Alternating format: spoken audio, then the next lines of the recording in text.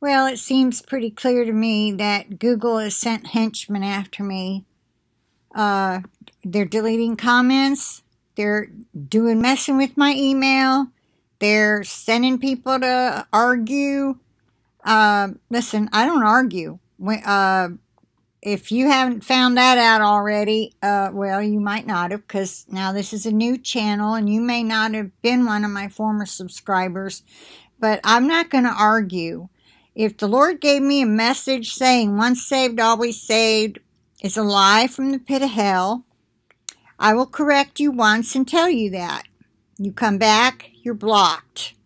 That's not running away from the truth. That's not, I don't have time or energy to argue the lies of the devil.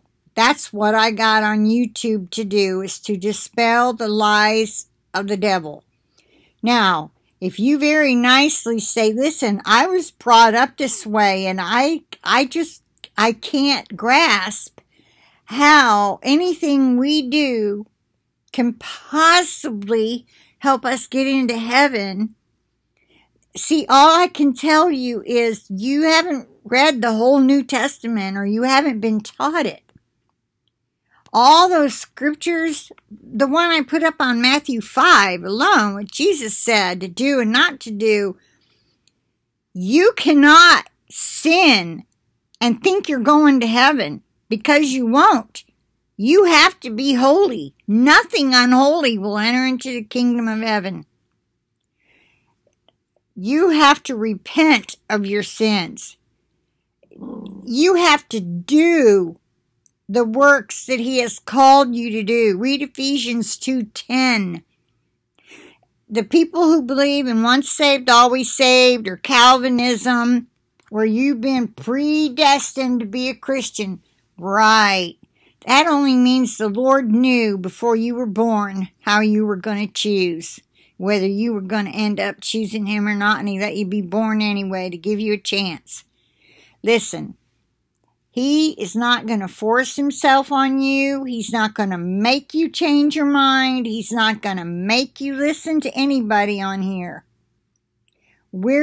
Some of us are called to do prophecy. Some are called, I know I was called to dispel the lies of the devil. That's why I called my BitChute channel Truther. The truth. I'm here to tell you the truth. If you don't want to listen to it, don't listen to it. But Jesus said, whatsoever you do to the least of thy brethren, do. That's an action word. You give a cup of water to a little child, you are blessed. And it's as if you gave a cup of water to the Lord Jesus Christ himself. Imagine buying a Happy Meal or something akin for an adult that's saying, we'll work for food. Well, maybe you don't have a lot of money, or all you have is a debit card, and McDonald's takes them now. I think all the drive-thrus do. You can go buy that person a meal. Include the fries and a drink, and take it to them. I don't care what they're begging for money for. They're probably hungry, and you'll be blessed. That's a good deed. Now, if every time you pass one of those people and go, I'm not helping him, I know he's just collecting up for drugs or alcohol. That's what a lot of people think, and in many cases it's true. But you just passed up the Lord Jesus Christ, who might have just been dressed as a homeless person wanting food. You don't know their heart. You don't know who that was. Could have been an angel. The Bible says, be careful, because you might be entertaining angels unawares. They can walk among us as a human, dressed as a homeless person. Or there was that one video where the pastor of the church dressed like a homeless person and got him a buggy, filled it with old-looking stuff, parked it by a pole in front of the church, and had a sign. I don't know if it said, we'll work for food, or I'm hungry. I don't know. And he was just sitting on the concrete, leaning against the pole, as the church started getting to church, and people came up to him, and they tried to, they all gave whatever they could. I don't know, whatever they could. They gave something and said, let me tell you about Jesus.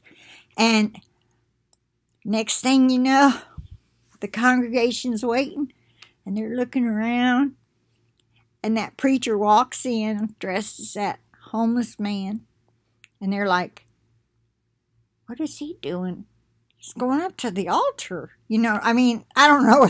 You can't see their faces because the camera is behind. The pastor had it all set up, and he goes to the front, and he pulls off his costume, you know, and he says, I wanted to see how my church would do if they ran into somebody homeless.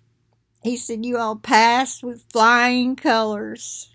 And they praised the Lord, and it was awesome. It's on YouTube if they haven't taken that down, but I doubt they took that down. You might try searching pastor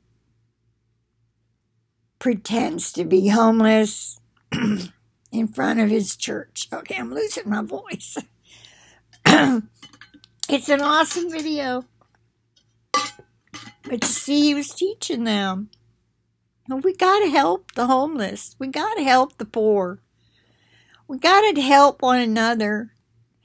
The 2 commandments we were given are to love the Lord our God with all of our heart, mind, soul, and strength, and 2, love your neighbor as yourself. And Jesus went on to teach who was my neighbor and gave the parable of the Samaritan, the good Samaritan who helped the beaten up man in the road, where the priest and the Levite who had to tend to the temple duties, they couldn't get their hands dirty. So they had to go around him and just leave him laying in the road. And Jews didn't fellowship or have anything to do with Samaritans, or they, them. But he helped that man. He put him on his donkey, took him to a hotel or an inn, paid so much, said, when I come back through, if he's racked up more bill, I'll pay that. That's helping your neighbor. That is doing good works.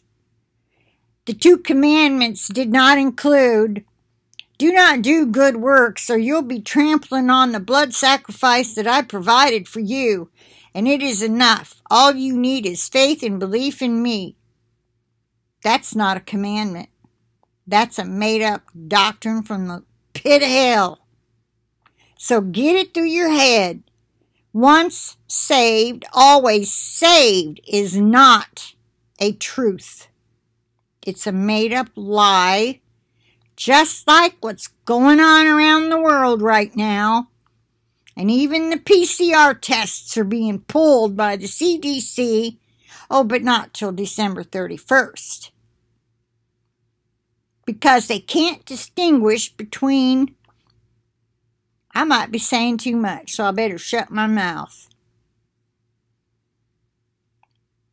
Just talking about truths and lies, that's all. I reckon I said enough. I could preach for an hour on this subject.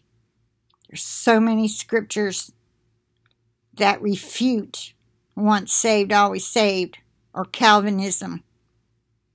You got to do good deeds. You better be doing good deeds. You better be repenting of your sins. Nothing unholy will enter the kingdom of God, and nobody is promised another day. Not one soul is promised another day. You understand? 2 messages I've put up lately. Prophetic messages saying many folks are about to die. They're dying now, and many more will. And that even the first fruit barley harvest is going to start to see a lot of sad things before we're out of here. And I have a feeling I know what it is. When you live in a senior care facility and you're only one of 2 people that did not take the specified medication, Well, what do you think I'm going to see? Already seen some. Not in front of my eyes. They're no longer here. All right, I better shut up with that. Dear God, please let this video go up. I plead the blood of Jesus over it. I didn't tell anybody not to take specified medication, now did I? You all should know by now what to do or what you should do, what you shouldn't do, whatever. Just treat others as if they were Jesus. Please understand that. There's so many hurting people. Oh, what else I want to say? I can't say it. It'd have to go on BitChute. Just don't touch them if they've had bad decision-making skills. Let's just say that. Don't hug on them. Or let them breathe on you. You know what I'm saying? Okay, I plead the blood of Jesus over this video, this internet connection, over each and every one of us and our devices. And with that, I say, I pray for everybody who sees this video, and I pray you'll pass it on. Share it. Folks need to know this. There's way too many coming from denominations that believe this false doctrine, and they need to know better. And they need to know why. Thank you very much for considering it. Please like and share. That will help. If you just like and share Facebook. If you've got Facebook or Twitter or anything like that that makes it real easy for you to just click share and click one of those things or email it to a friend that you think believes that way. Somebody's got to tell them. Not everybody watches YouTube. Certainly not my channel, not this one. All right. So with that, it's bye for now. I'll talk to you later.